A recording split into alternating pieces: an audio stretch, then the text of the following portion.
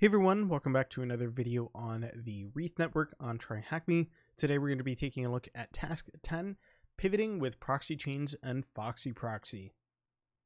In this task, we'll be looking at two proxy tools, Proxychains and Foxyproxy. These both allow us to connect through one of the proxies we'll learn about in the upcoming tasks. When creating a proxy, we open up a port on our own attacking machine, which is linked to the compromised server, giving us access to the target network. Think of this as being something like a tunnel created between a port on our own attacking box that comes out inside the target network. Like a secret tunnel from a fantasy story hidden beneath the floorboards of the local bar and exiting in the palace treasure chamber. Proxychains and Foxyproxy can be used to direct our traffic through this port and into our target network. Let's first talk about Proxychains. Proxychains is a tool we have already briefly mentioned in the previous task. It's a very useful tool, although not without its drawbacks. Proxychains can often slow down a connection. Performing an nmap scan through it is especially hellish. Ideally, you should try to use static tools where possible and route traffic through Proxychains only when required. That said, let's take a look at the tool itself. So Proxychains is a command line tool, which is activated by prepending the command proxychain to other commands. For example, to proxy netcat through a proxy, you could use the command proxychains netcat, and then you have the actual netcat command. Notice that a proxy port was not specified in the above command. This is because Proxychains reads its options from a config file. The master config file is located at proxychains.conf. This is where Proxychains will look by default. However, it's actually the last location where Proxychains will look. The locations in order are the current directory. So for example, if you have a proxychains.conf file in the current directory that you are in, then it'll check your home directory for a .proxychains folder with a proxychains.conf in there. And then it'll check proxychains.conf. This makes it extremely easy to configure Proxychains for a specific assignment without altering the master file.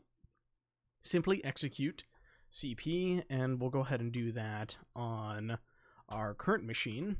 Let's see, we can exit because we've already started our shell on that machine. We can do cp proxychains.conf to this location. Hold on. Let's go up here, and I think I might need to install Proxychains. Install Proxychains. Yep, there we go. So I needed to install it with a fresh install. And then we should be able to copy that here. And we can see that we have an proxychains.conf file. Then make changes to the config file in a copy stored in your current directory. If you're likely to move directories a lot, then you could place it in a .proxychains directory under your home directory, achieving the same results. If you happen to lose or destroy the original master copy of Proxychains config, a replacement can be downloaded from here, which is actually really nice that that's included there. Speaking of the Proxychains comp file, there is one section of particular use to us at this moment in time. Right at the bottom of the file are the servers used by the proxy. You can set more than one server here to chain proxies together. However, for the time being, we'll stick to one proxy. So we can see our proxy list there, and then we have the type, and then we have the IP address there, so localhost in this specific case, and then the port that we're going to connect to. Specifically, we are interested in the proxy list section right there. It is here that we can choose which ports to forward the connection through.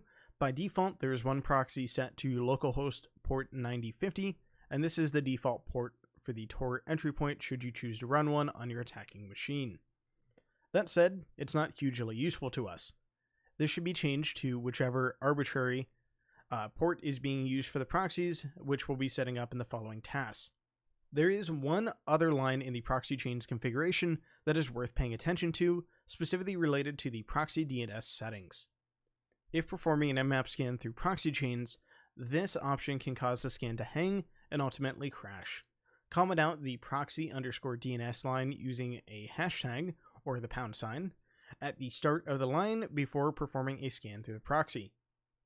So we'll do that. I'm going to go ahead and do that real quickly just so that we have it done. Nano proxychains.conf.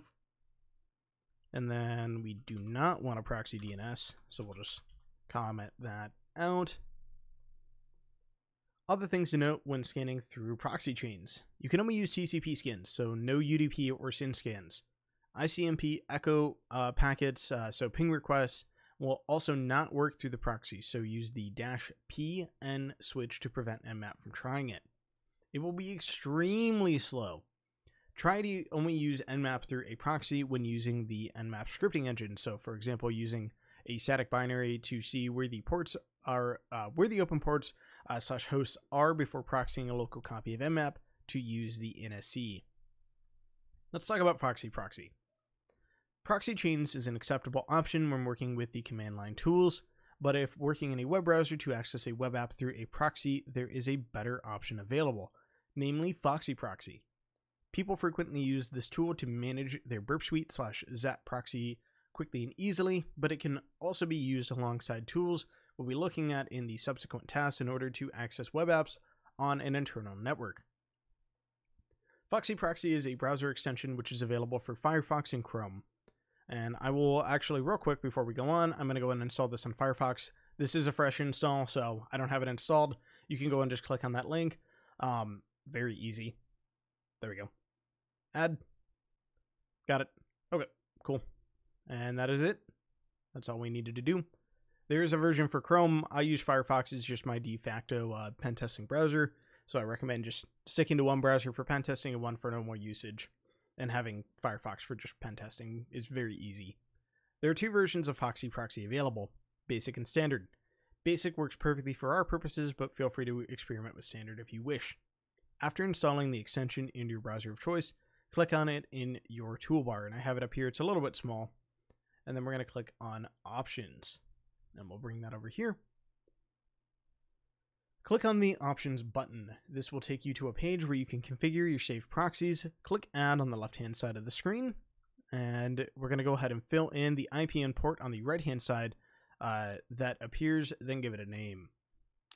Set the proxy type to the kind of proxy you will be using. SOCKS 4 is usually a good bet, although Chisel, which we'll cover in a later task, requires SOCKS 5. An example config is given here. It's a little bit chopped off for my purposes. Let me go ahead. I will get this pulled up and we'll enter this all in. Let me just pull it up on another tab. And we can get this all typed up. So we're going to do add. Let me make this a little bit bigger. So we'll click on add, and then we're going to name it, we'll just follow by the demo, Leap Proxy, which is just a name there. And then it is going to be a SOCKS 4 proxy. We'll have the SOCKS 5 one later when we're using Chisel. And then it's going to be on our local host address. And we're just going to use it on the port elite. We're actually going to do one above that because I'm using this for my... Actually, no, we'll do it on that port because I can kill that netcat shell. I was originally going to change it just because my netcat shell is on that port. But we don't actually need this anymore. And there we go. Let's go back over here to SSH, and then we do not use it username or password with this, so we'll just go ahead and save it, and there we go. Let's go back to the task, press save, then click on the icon in the taskbar to bring up the proxy menu. You can see that up here, and if we click on that, it'll switch to the proxy. You can switch between any of your saved proxies by clicking on them, and we can do that right there. Once activated, all of your browser traffic will be redirected through a chosen port, so make sure the proxy is active. Be aware that if the target network doesn't have internet access, like all TryHackMe boxes, then you will not be able to access the outside internet when the proxy is engaged. This is why it's helpful to have one browser that is dedicated for pen testing and another one that is dedicated for normal usage, so you have the proxy turned on, for example, Firefox. In this specific case, I'm going to have to toggle back and forth a little bit, and I'll probably pull open probably another window and just slap it on the side for answering questions. Even in a real engagement, routing your general internet searches through a client's network is unwise anyways. They can pick up on that traffic. The DNS requests and other things like updating Kali on, a target network is a bad thing. you will be caught for that. So turning the proxy off or using the routing features in Foxyproxy standard for everything other than interaction with the target network is advised. With the proxy activated, you can simply navigate to the target domain or IP in your browser, and the proxy will take care of the rest. What line would you put in your Proxychains configuration file to redirect through a SOX4A or SOX4 rather proxy on localhost address and then on port 4242? We can do that with SOX4 127.0.0.1, and then we have a space and then our port number.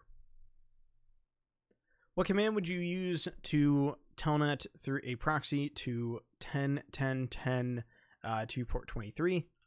We would use Proxychains at the start, and then we have our basic command after that. 10 and then 23. There we go. And then you have discovered a web app running on a target inside an isolated network. You set up a proxy to gain access to the application. How do you access the proxy? Either via Proxychains, PC for that answer, or Foxyproxy. Since it is a web app and we want a web view for that, we would do it with Foxyproxy. And that is going to do it for task 10. If I'm going to be using Foxyproxy for something, I may set up Chromium on this machine or Google Chrome. I will get that done and I'll show how I do that in before we use it. So I might end up doing that just so that I have Firefox for doing TryHackMe in, and I would advise that you do the same. I will show that if I end up going that route, but until the next video, happy hacking.